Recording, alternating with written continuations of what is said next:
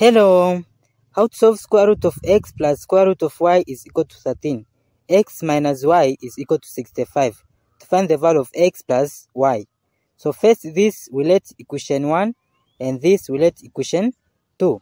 Now from equation 2, which is x to be same as square root of x, here to be square root of x bracket square minus y to be same as square root of y, here to be square root of y bracket square is equal to 65.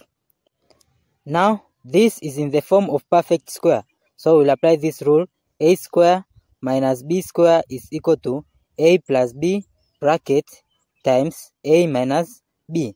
So here when you compare a square and the square root of x square, here to be a is equal to square root of x, and b square with square root of y square, here b is equal to square root of y. Then a plus b to be square root of x plus square root of y, bracket times a minus b square root of x minus square root of y is equal to 65. But then square root of x plus square root of y is in the equation 1, which is equal to 13. So we substitute 13 here. So it will be 13 bracket times square root of x minus square root of y is equal to 65. Then next step, we divide by 13 in both sides. So here this and this will cancel. And here to simplify by 1, here by 5. Then here to be square root of x minus square root of y is equal to 5. Then next step, this we take to the right side. So it will be square root of x is equal to 5 plus square root of y. Then this we let equation 3. Then in next step, we substitute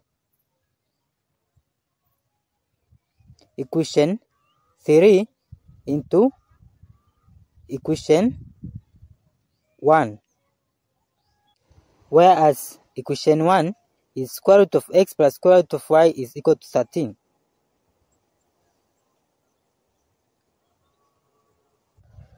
So we substitute the value of square root of x, which is 5 plus square root of y, into here.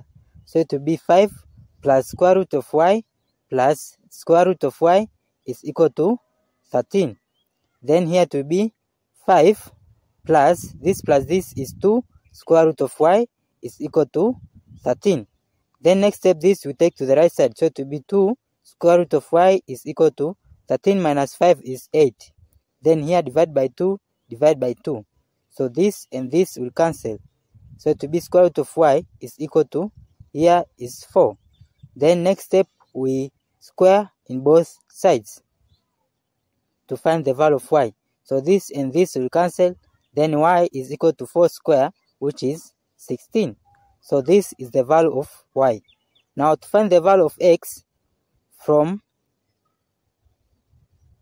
equation 3, whereas equation 3 is square root of x is equal to 5 plus square root of y.